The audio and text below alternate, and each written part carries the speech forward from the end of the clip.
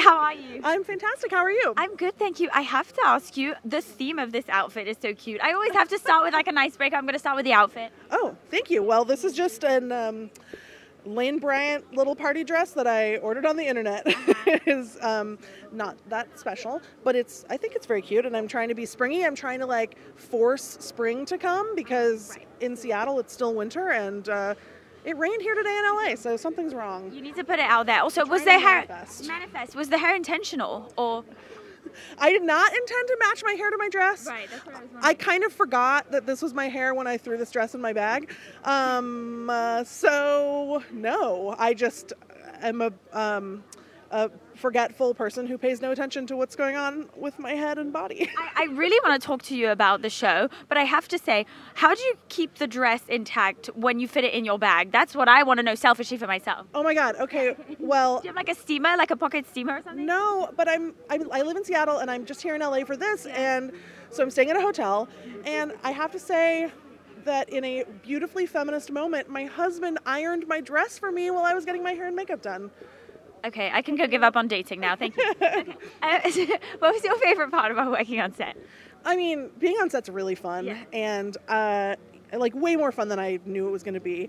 And I really think that there's something that I didn't realize about how dedicated film and TV crews are to their jobs. There's so many people who are working so hard and thinking about things on such a high level, every single detail, making sure that everyone's safe, making sure that everything is running smoothly. And it was just really beautiful to watch so many competent people care about something so hard and like really nail their jobs. And obviously the show has a very like, I can't cuss on this, can I? No.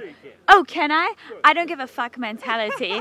So I want to know kind of, I'm going to get killed for this, but you know what, at this point I do okay. How does it speak to you? Because, you know, to me, I mean, who cares about me? I want to know about you. Oh, I mean, I just made the show that I needed when I was growing up. Yeah. And so it's been, obviously I've already sort of done this journey earlier in my life. Yeah. That's what I wrote the book about, and that's what we made the show about.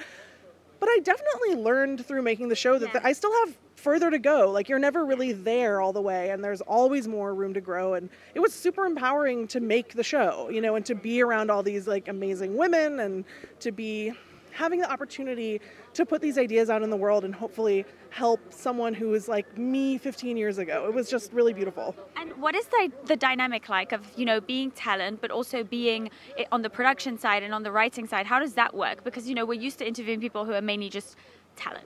Yeah, well, I mean, I don't know if I do count as talent. I'm not in the show. I just. Oh wait, I know that. I know that.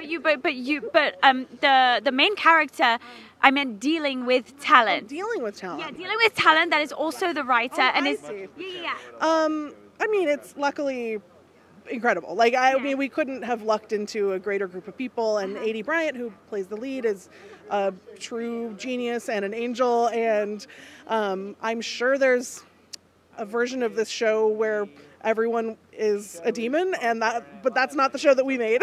So it was just like a really beautiful, collaborative, creative process that I loved every second of. A favorite behind-the-scenes memory that you can share with us?